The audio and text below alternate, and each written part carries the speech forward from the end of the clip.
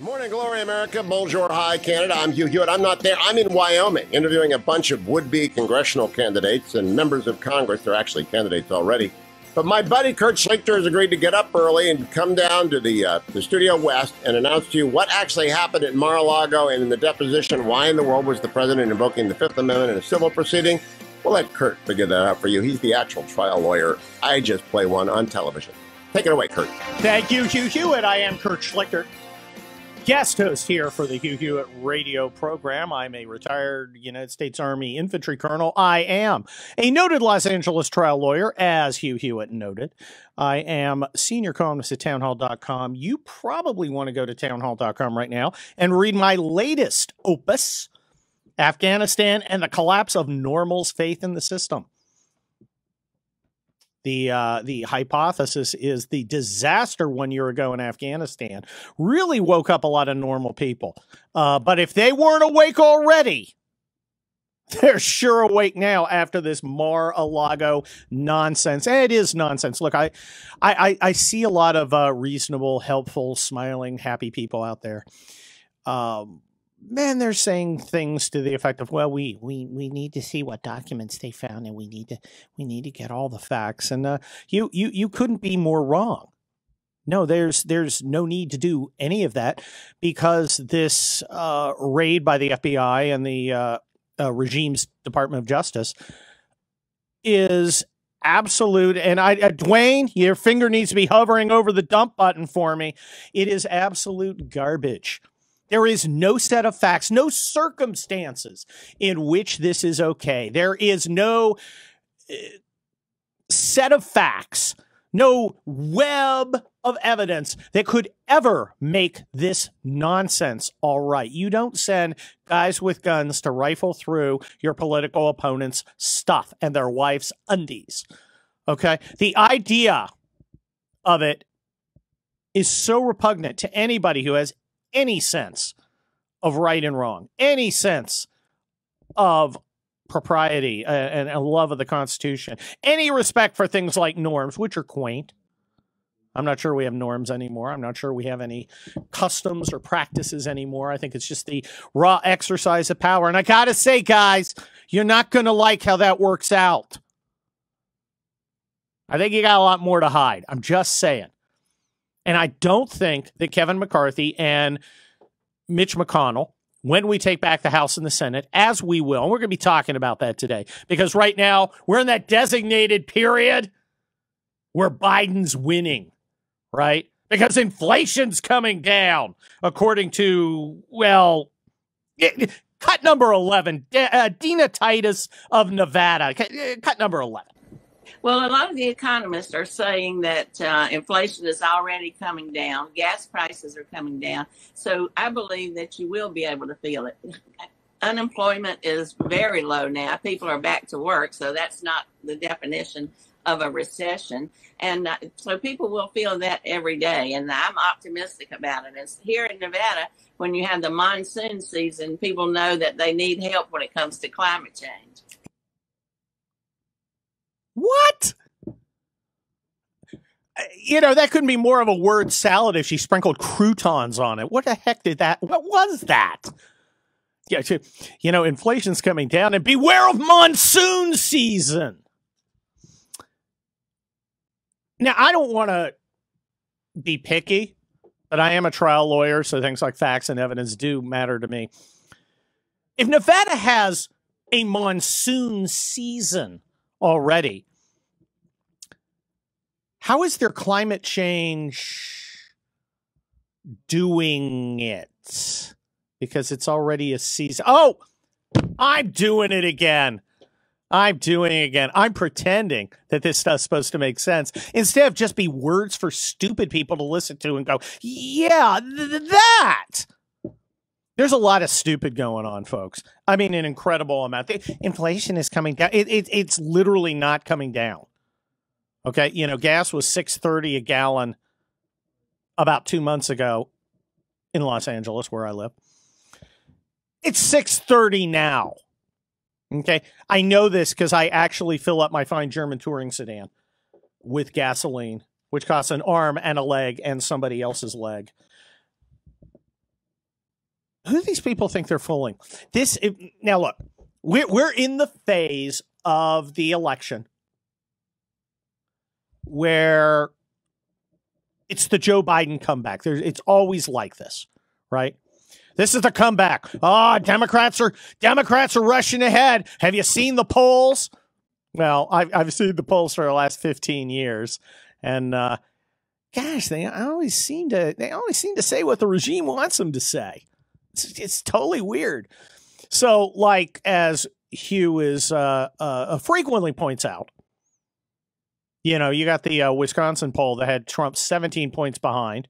He ends up 0.6 points behind when the actual election happens. So, yeah, this is where the narrative is. Joe Biden's back. He's got his aviator glasses on. He's relatively conscious. Inflation is down. And look at Trump. Trump's in trouble. He had classified material. Yeah, Trump had classified material. He's got the single integrated operating plan. It's dog-eared. He's got little Post-its in it where he's making notes. Because you know who's a detail-oriented guy? Donald Trump, a voracious reader. Oh, and then there was some other idiot, and I forget which one it is. I know when I say idiot in the media, I have to be more specific. He's like, Donald Trump could have had a list of all our double agents in Russia. Oh, you mean like the knock list from Mission Impossible? Dun, dun, dun, dun, dun, dun. Oh, come on. Yeah. Donald Trump. I can just see Donald Trump. Yeah. Could I get the list of all our double agents? Well, here you go. Here you go, Mr. President. I just happen to have it here. He just slips it in his jacket. You know, moves his very long tie, slips it in his pocket. I'm going to take this home and I'm going to put it in Melania's sock drawer. Because reasons. Yeah, and then what's the other thing? He's going to sell it to Putin, or he's going to sell it to the Saudis, or going to sell it to Putin because reasons and also stuff, and you're a transphobe. Here's my question. It's it's like the eternal question that I deal with whenever I guest host here on the Hugh Hewitt radio program. Are they stupid, or do they think we are stupid? Let's see what Dana Milbank thinks, because he's right up that alley. Cut 15.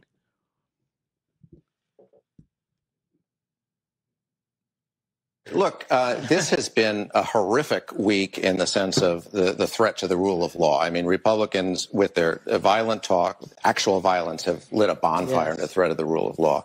Earlier, Governor Hogan was saying he thinks this week was a win for Donald Trump. I think it's exactly the opposite. We can talk about them motivating Donald Trump's base. Guess what? They were already motivated. But what's happening now is they are putting Donald Trump on the ballot because of the way the Republicans have all grasped around him, the way they're going to knock out 9 of 10 of the House Republicans who voted for impeachment because of the Dobbs decision. All right, I can't listen to this idiot anymore. First of all, it is a tragedy that we've knocked out 9 of 10 Republicans who voted for impeachment. We need to make it 10 of 10.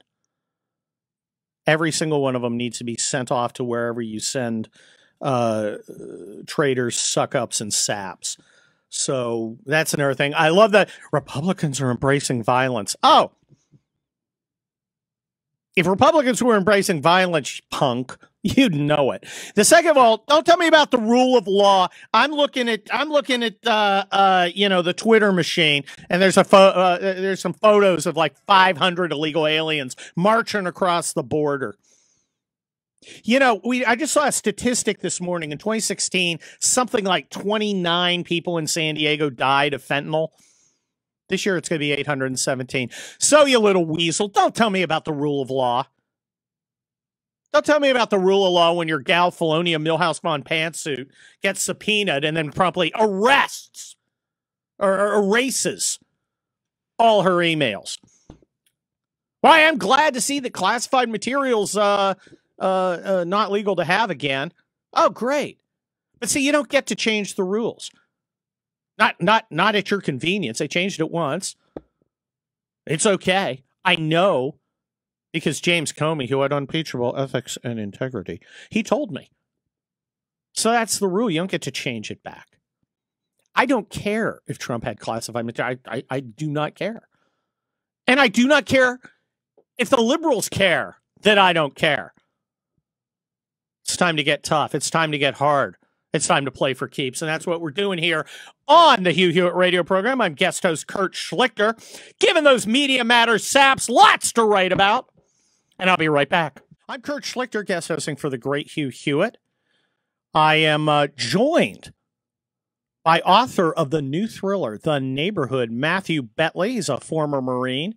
And I thought, because Marines are very linear folks, I thought I would play the vice president's, whatever the hell that was, and get his reaction. Okay, you're a Marine. What do you think? I'm just glad I know where I stand in this current century. I'd like to stand outside it, throwing rocks at it. Oh my gosh! What was that? I hadn't heard that one yet. That's just enough.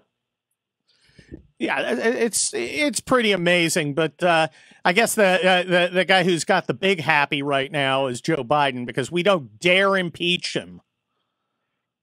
Why is that? Because we don't dare impeach him with this cat as the follow on. Hey, your new book, newest bestseller, The Neighborhood, came out last week.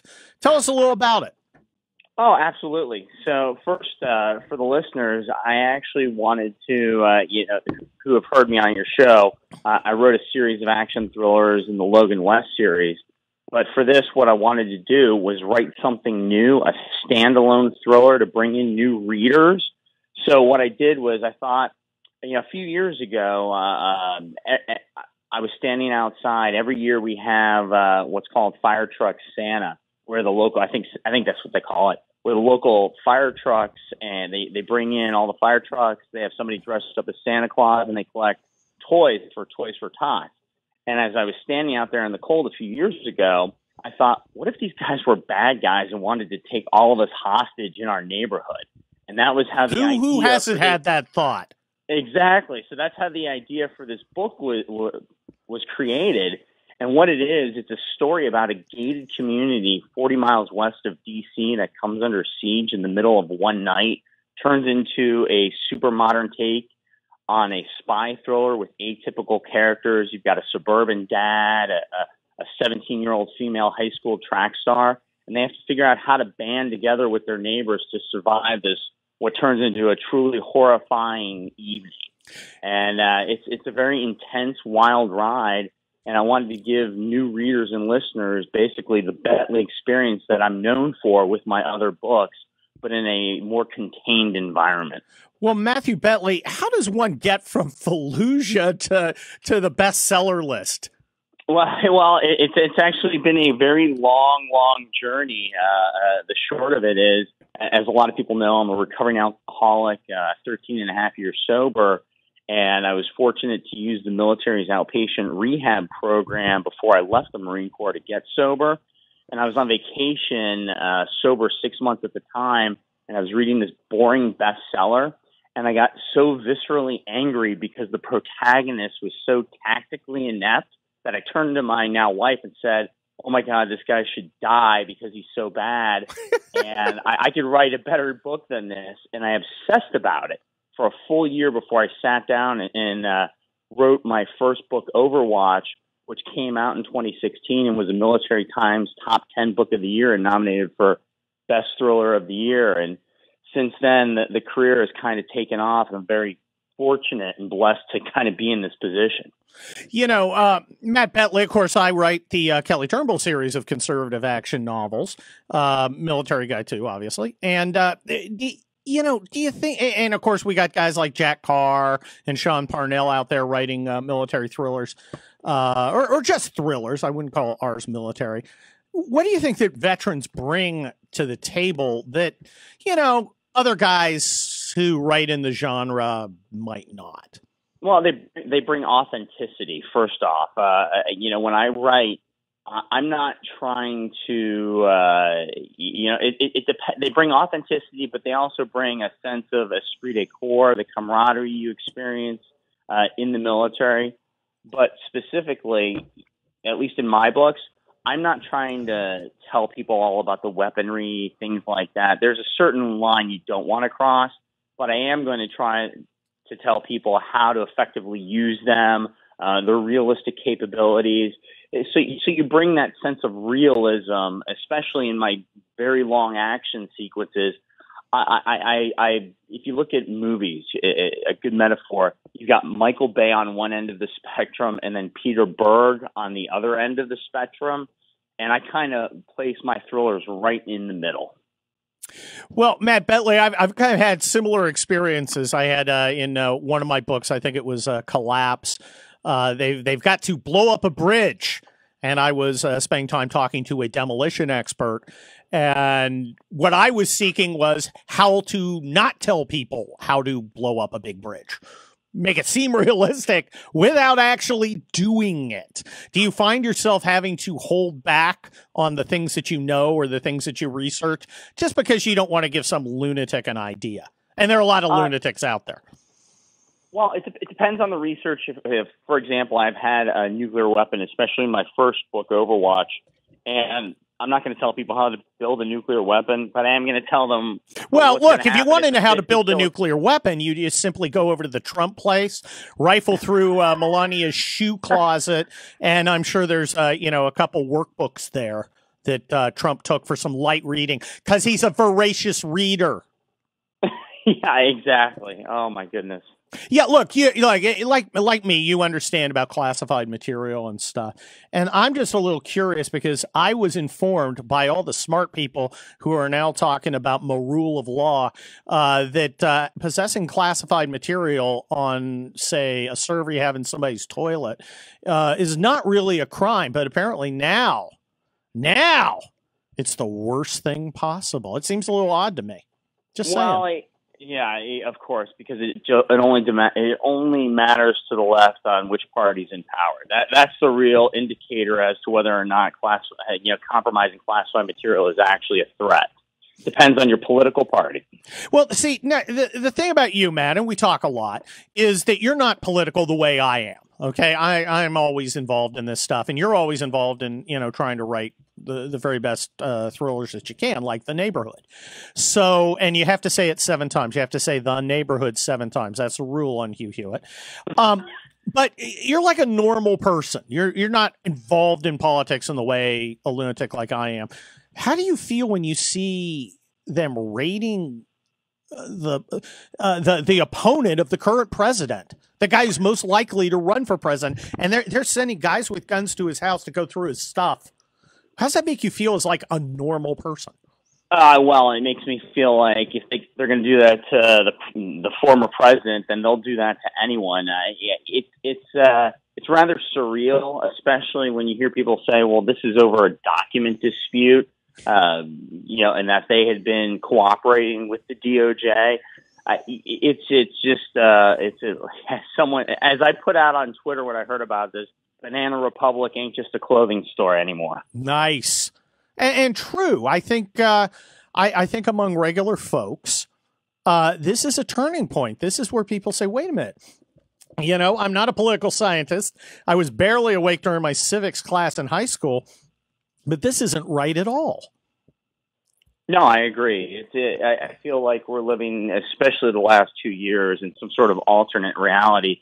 But then as I was waiting to go on air, I turned on the news, which is always a bad thing to do. No, don't ever do that. Apparently they're going to the administration's going to come out after Biden gets back from his vacation and say how he's winning more than any other president and everything's going rosy and there's nothing to see here. Oh. Don't believe your lying eyes. Oh yeah. Has inflation improved for you and your family? Oh, definitely. It's amazing how here's a realistic example for people. We've got a dying air conditioning system, and I got a quote on it, and the company, which is a real reputable company, said, "Yep, basically it's $6,000 more because of the supply chain crisis and inflation." So $6,000 more thanks to this administration, and that's a hard, realistic data point I have to draw on. Well, but I was told by the regime media that Aviator Glass's Biden was he's winning. He's doing. Aren't you excited about 87,000 new IRS agents to take on those 700 billionaires in America? I know I am. I'm almost as excited about him as apparently people in his own party are for him running in 2024. Oh, that's true. A lot of them are going. He's not going to run. He may not have noticed, but he's completely senile. He's crusty, and I just, guys like you and I who served overseas in ugly places, I think we have a different perspective on America. I don't think we take it for granted the way a lot of these knuckleheads who've never been anywhere but college and New York City or Washington, D.C. or San Francisco do. No, I agree. And the funny part about it, and the part that people who would disagree with me probably hate me for, is I actually want to have a debate. I've always, how reasonable I've always tried to be. Yeah, that's one of your big faults. Exactly. I try and be reasonable and tolerant. Yeah, I'm against that. Yeah, no, we're not having any of that. But look, we got about 30 seconds. Tell us where we can get your newest thriller, The Neighborhood. Anywhere books are available, especially Amazon, Barnes & Noble, Apple Books, all of them. It's available in hardcover, ebook, and audiobook. And coloring book for your fellow Marines, which is exactly nice. No, I blurbed your book. I'm a big supporter. My wife's a big fan. Go get Matthew Betley's new thriller, The Neighborhood. You will not regret, and you will not regret sticking around here for Salena Zito. Next on the Hugh Hewitt radio program, I am pleased to welcome one of my Pennsylvania homies, because that's where the Schlichters hail from. Salena Zito. Hi, Salena. How you doing? Oh, good morning, Sunshine. How are you? Oh, I'm doing well. Look, I'm going to get right to it. You've got a new column up. It's a very important column, and it talks about the Pennsylvania Senate race. And I have been told by all the smart people in the media that Dr. Oz has zero chance. You don't see it that way, do you? Well, no, I don't. I mean, even take out the two candidates. In Pennsylvania, zero chance for a Republican just isn't the reality in 2022. I mean, this is a state in the last two elections, despite Donald Trump not winning here in 2020, went very red down ballot. In our state, Republicans won 2 out of the 3 statewide row offices, by the way, with candidates that had zero money and nobody knew. And that's kind of a big deal in seats that Republicans haven't held for over a decade. They also won 2 congressional seats that they were supposed to lose by double digits. And state house and state Senate seats that, again, they were supposed to lose the majorities in. And then in 2021, that sort of spread red, if you will, got even larger in the municipal and judicial races across my home state. So even if you take out the 2 candidates, zero chance is just not a reality. Well, Salena Zito, your new Pittsburgh Post-Gazette article in Travels Across Pennsylvania, Mehmet Oz looks to capture anti-elite sentiment. You're seeing that race very differently. Why are you seeing it so differently than the mainstream media folks who have totally written off Dr. Oz in favor of John Fetterman? Well, I leave my desk. Step 1, report. I get out there and report, and I think that there's a lot of reporters that have bought into this mystique of John Fetterman. Is there a mystique? He looks like Shrek.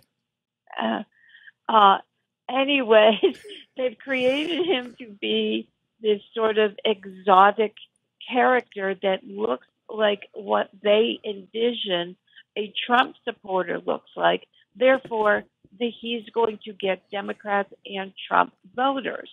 Now, Oz's biggest challenge has been he has a lot of negatives. However, he's very good on the stump. He's very compassionate and curious. Those are qualities that are appealing to a voter, in particular, a swing voter. I mean, there's three things he has to be able to overcome in the next couple months. He has this to help self-fund. He just has to. People have this perception that if you are a celebrity, if you're not putting in your money, then why should they donate money? That is a good point. You have to put your own money in. You also cannot rely on entities like the RNC or the state party to do your grassroots. You have to have good Pennsylvania-based people to help get out the vote. Is he doing that?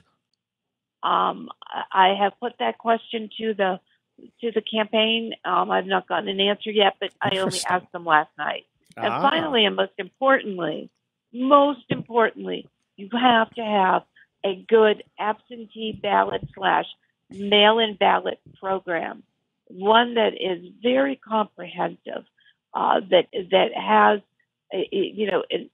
impact everywhere within the state. And this is how you combat a lot of holes that Republicans face when they face Democrats that are just sort of swimming in money.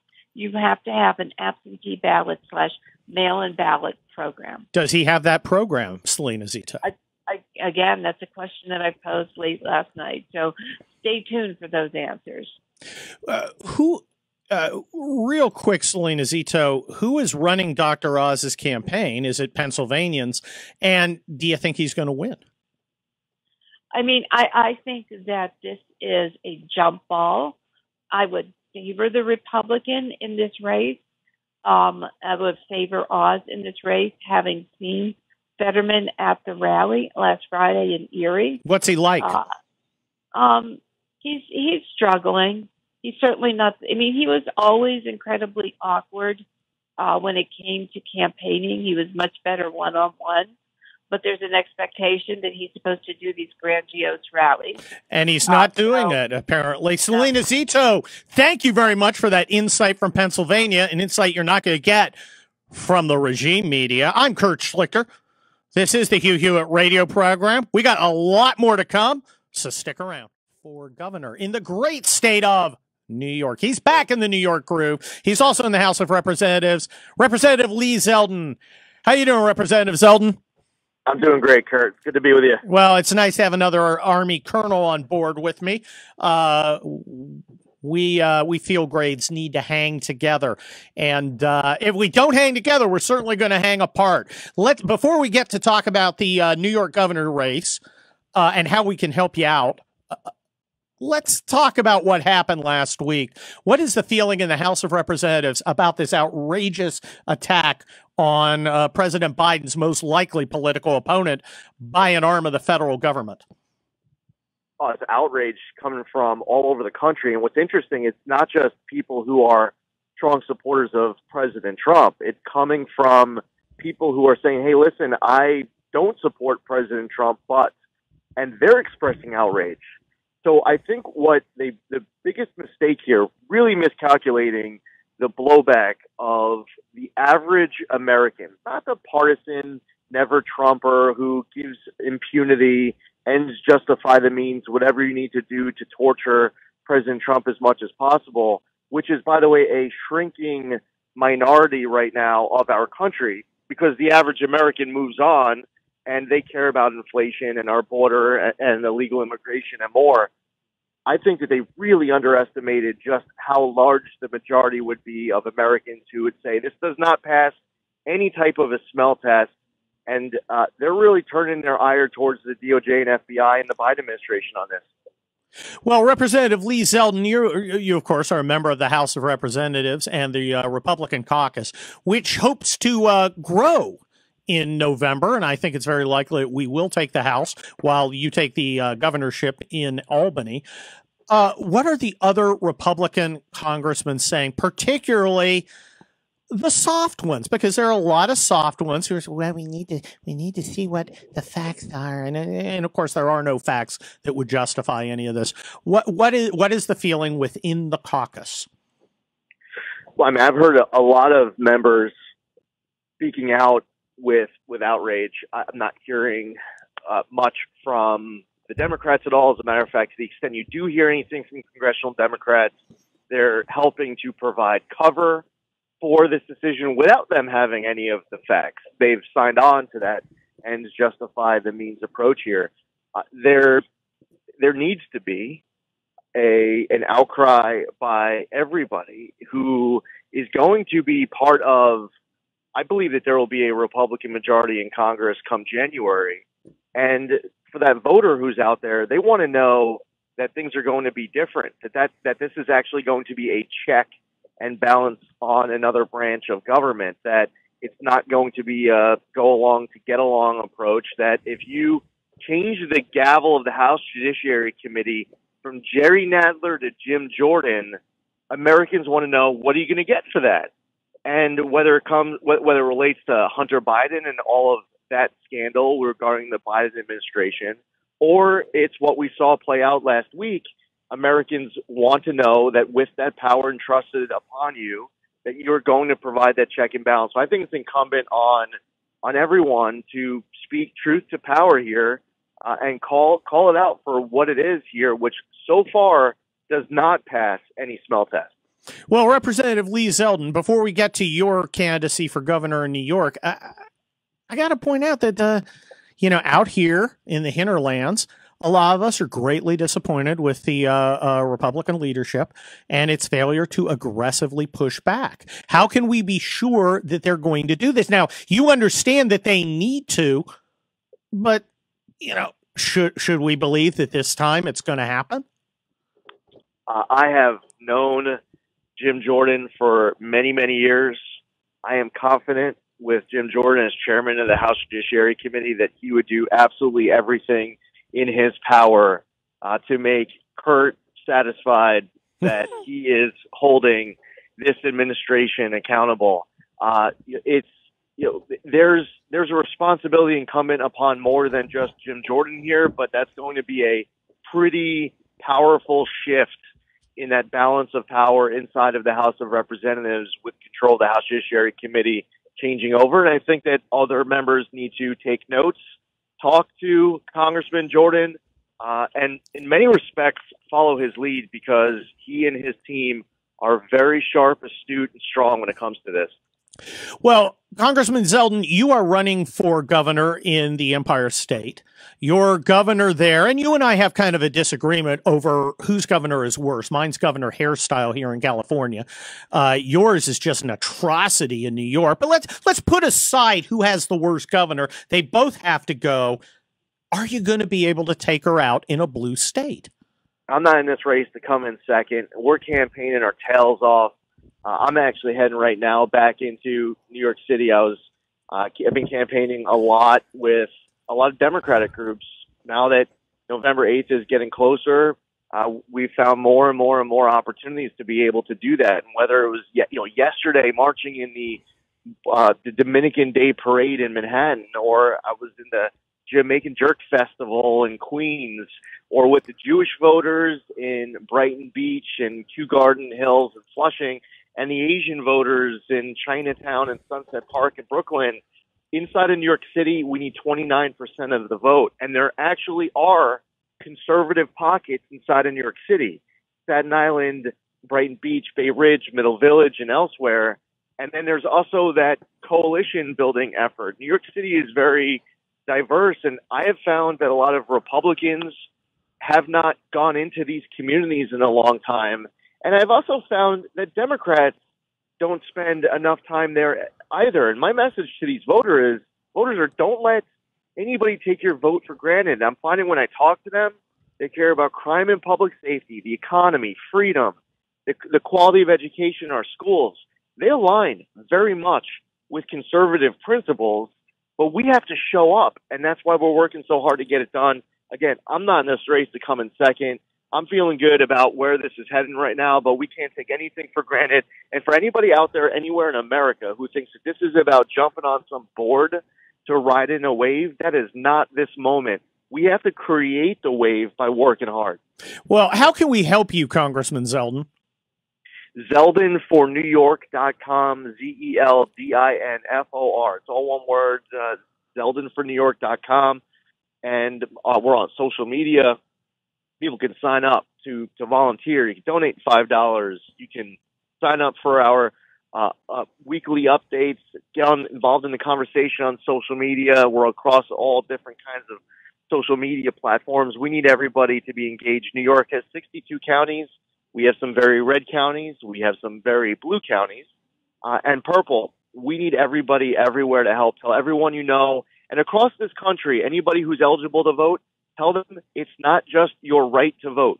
This is your duty to vote. This is your obligation, your responsibility. We need all people who think like us to get involved in this race, not sit it out. Now, Congressman Zeldin, I think that the most underreported story of this cycle is a political story.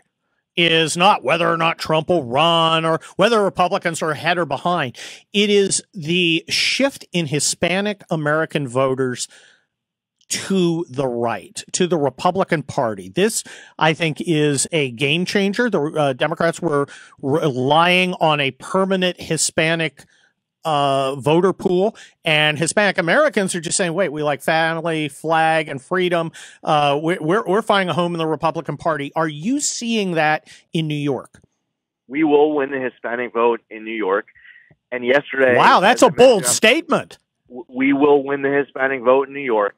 When I was at the Dominican Day Parade in New York City yesterday, I had a very similar experience than from when I was at the Dominican Day Parade in the Bronx a couple weeks ago. And when I marched in the route, there would be people on the side, because we have the signs, Zeldin for governor, and people would give the thumbs up and they would say, I'm voting for you. And one might think that that's just, in a way, a greeting, because they see that I'm running for New Yorkers are famously not necessarily polite when they don't like someone. So if they actually say, I'm going to vote for you, you can probably take it to the bank. Well, I'll tell you what was really striking was when I was going to the side, and I did this again yesterday, and I noticed this first a couple weeks ago when I was at the Dominican Day Parade in the Bronx. When I was going to the side and actually engaging with all these people, as soon as I walked over there, they were talking about Jose Alba, the guy who's the bodega worker who was slapped with a murder charge and sent to Rikers Island by Alvin Bragg. They're talking about anti-cashless bail, anti-Kathy Hochul. They were fired up. They were informed. They were engaged. And it was a pretty big sign that we are definitely going in the right direction with this group. Representative Lee Zeldin, obviously you are monitoring the situation. You're a Army intel officer, so of course you're looking at metrics. What do the polls say, and what's your strategy for taking this seat taking the State House in November? Most recent poll that came out was the New York Post a few days ago, and it showed an 8-point gap, 48-40. What we found is that Kathy Hochul's favorability number is just stuck. She just does not become any more popular with each passing day. But what does happen is that people who don't like her, the people who don't approve of the job she's doing, people who feel like the state is heading in the wrong direction, that these numbers are increasing. Biden's numbers are worse. People who feel like the country is in the wrong direction, that number gets higher. We just need to keep working hard. Well, that's great news. How can we help you? We got about 5 seconds. Zeldin for New York. Great to be with you. Thank you, Representative Lee Zeldin, Army Colonel. And I'm Colonel Kurt Schlichter, retired, here singing for the great Hugh Hewitt. We'll be right back.